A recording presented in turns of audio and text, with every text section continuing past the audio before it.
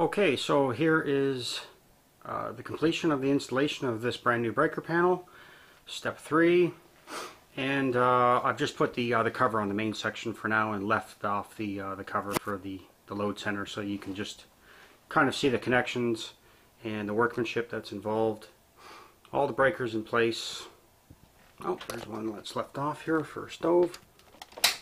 Actually, that's a cooktop. And if you notice, we've included a whole home surge protector right at the very bottom left here. That's what that is. This is a good product. It's made to fit right into the insert of this bus bar in this Seimens panel, and it protects everything in this in the load center.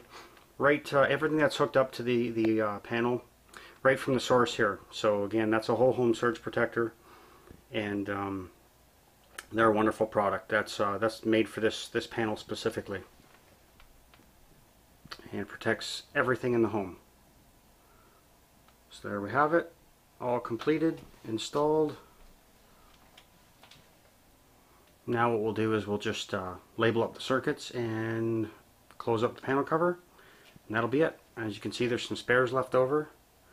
You can turn any one of these in from a wide into a tandem, which is the small breakers, and there's some spares in the bottom right hand side as well. There you have it.